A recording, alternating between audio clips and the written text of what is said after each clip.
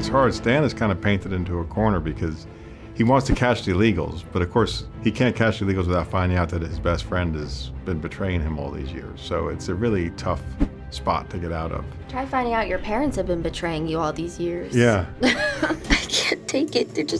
They're liars. They're liars, and they're trying to turn me into one. It would be great to see Stan turn Philip and Elizabeth, if that was possible. Get them working for the good guys. I want Paige to just be a spy. I don't want to say, because once I say it, then they're not going to write it. So, but I think it would be cool if Paige was like working in the FBI. Like maybe Stan got her an internship or something, and then like that was her way in, and then she becomes an FBI agent, but really she's getting information for her parents.